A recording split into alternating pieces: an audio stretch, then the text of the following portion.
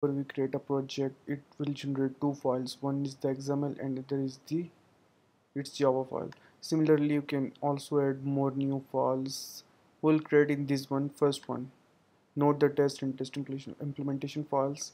You can simply go to new and just add activity. You can select any of these and it will be added here. It will generate two types of files. One is for the Java and that is for XML. For just three different types of layouts. The first one is constant layout, second one is linear layout, and the third one is relative layout. The constant layout is kind of very tricky with the positioning, like it's kind of drag and drop thing. You have to do this thing with the components and it still most of the time doesn't work for me. Kind of very tricky to handle and most of the people don't use it. And I also use linear layout most of the time with relative layout. I prefer to use linear layout with the relative layout. So we are going actually just want to show how it works. We actually it's a kind of drag and drop thing. We have to attach the multiple components here, just copy it again and we can add another component here. It will be just on its back. Here it is. We have to connect these two components with each other so they will be appear together. Clear constant selections, and now again I have to connect with it this one.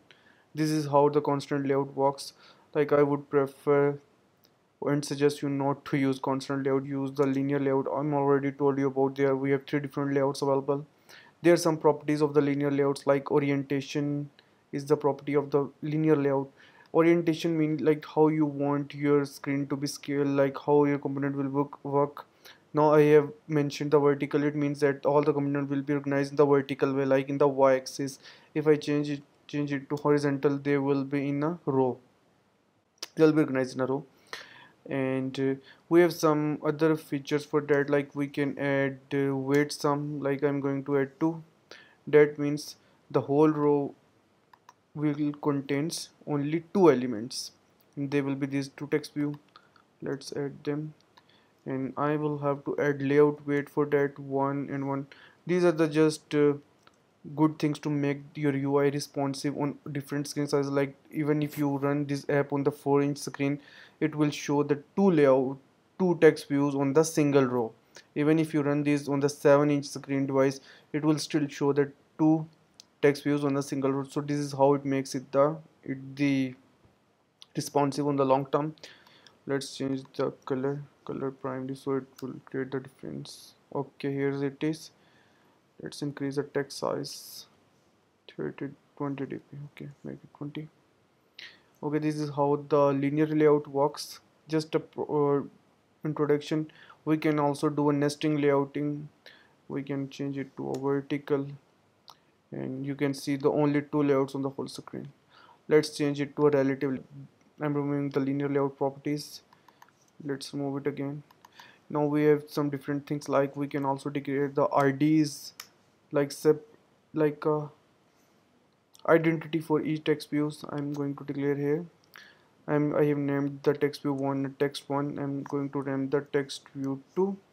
Now they are the separate identities, and now I'm going to mention we have to play with the things, like we have different options like layout merge parent bottom. When we make it true, it will be in the bottom of the screen.